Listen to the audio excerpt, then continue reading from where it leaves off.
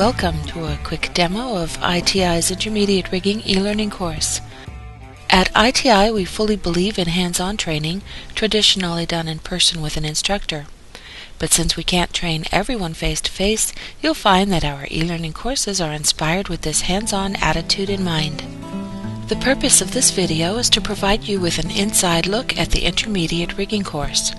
We'll look at the subjects covered in each module, as well as how these subjects are conveyed to students. Also, we'll answer the question, who should take this course? And lastly, touch on how you should utilize e-learning for these subjects. To kick this off, let's take a quick look at this course by the numbers. The Intermediate Rigging course is made up of 6 half-hour standalone modules, a total of 3 hours of runtime. You're also able to purchase any assortment of the modules by themselves if there are subjects that don't apply to you. You'll see what we mean. The course is delivered through problem-solving workshops, but why tell you about it when we can just show you? Let's start by having a look around the e-learning player. Each module begins with a safety introduction. Meet your partner in e-learning, Boomer. Hello, and welcome to Industrial Training International's ITI e-learning course. My name is Boomer, your friend and guide for this course. As you can see, I am a mobile crane, so all my life I've been lifting and transferring loads. Sometimes there have been really tricky situations, but in my 20 years of experience in crane and rigging operations, I have not had a single accident. You know why that's so? Because I am very strict with my operators and ensure they stick to all the rigging guidelines. Once, because of the ignorance of an operator and the riggers, I nearly witnessed a mishap. Let me show you how I avoided that situation. After Boomer explains how he avoided that accident, he outlines the subjects that comprise the course. Modules in this course include the Journeyman Rigger's Card Orientation, Load Weight Estimation, Finding the Center of Gravity, Load Distribution, Load Control, and Sling Tension. Now let's have a closer look at these modules. The Journeyman Rigger's Card Orientation module identifies how to use this tool throughout the other modules and in the field. ITI has sold over 1 million reference cards due to their ease of use and their in-the-field application. This module identifies how to use the card for calculation of sling capacities, load weights, rigging hardware capacities, hitches and load control, as well as finding hand signals.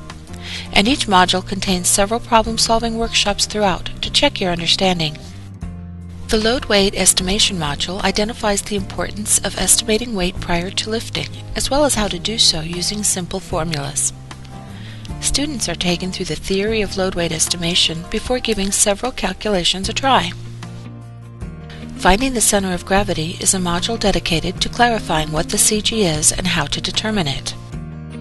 Students are instructed how to calculate the center of gravity through theory and formulas. Then we take students through problem-solving methods to ensure that they know how to calculate the CG of a load in the field. The Load Distribution module describes how load weights are distributed between lifting points during lifts.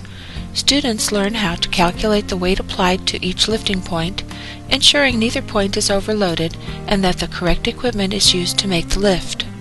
Lifting and load transfers with trolley beams, multiple cranes, and lifting beams are used to challenge students in the workshop sections.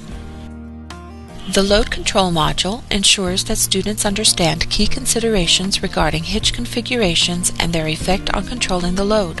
Students learn to identify all of the hitch types and their characteristics, including CG placement, leg loading, and level of load control.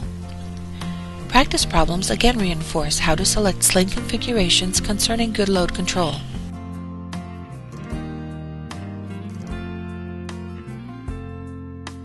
The Sling Tension module instructs students to identify the amount of loading that is taking place on slings at different angles. Students find sling tension based on the load factor and share of load. They are then required to make proper rigging selections based on the actual loading of the sling. Several examples involving 2, 3, and 4 sling configurations expose students to many situations in which they must find all sling tensions.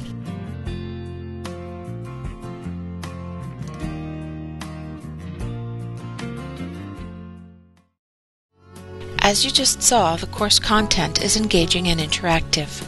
Students should be prepared to crunch numbers with the problem-solving workshops as they learn how to rig it right.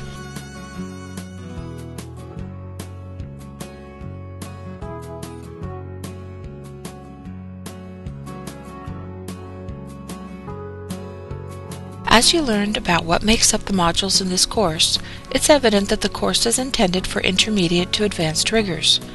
People who conduct rigging come from a variety of backgrounds, skills, and crafts, including welders, boilermakers, laborers, carpenters, and so on.